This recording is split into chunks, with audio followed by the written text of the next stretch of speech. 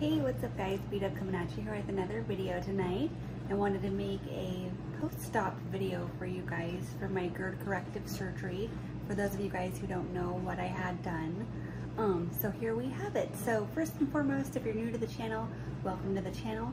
My name's Brittany, aka B-Dub, and excuse the dishwashing machine there in the background. But anyways guys, I had 2 weeks ago what is called a Nissen Fundoplication stomach surgery, and it is to correct severe acid reflux along with severe gastroparesis where my food never digested properly.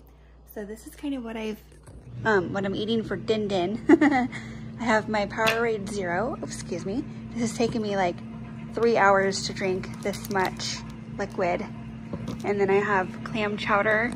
And basically what I did with the clam chowder is I had to strain all of the chunks out of it. So it's just a like very runny liquid because all you could have is liquid and no chunks. So this is my dinner. It's like 9:30 at night.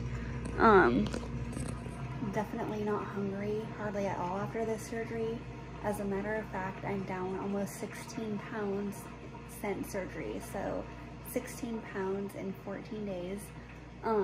Hence with my clam chowder, I added like a lot of butter and milk and just try to make it a little fattening so I could hopefully, you know, gain or just maintain or something at this point because I'm losing weight way too quickly, you guys, like way too quickly. My heaviest weight though was 164 pounds. Like when COVID was happening, I was just like stress eating. So I was up to 164, then I got down to 153 on my own with diet and exercise, and now I'm at 138.8 as of this morning. I do have to go to my oncologist though tomorrow and get my labs drawn, so we'll see where my counts are at for oncology, and then I have to go to the stomach surgeon tomorrow. So I have a lot of questions for her. It's just been very hard to eat, very hard to drink. You get like nauseous.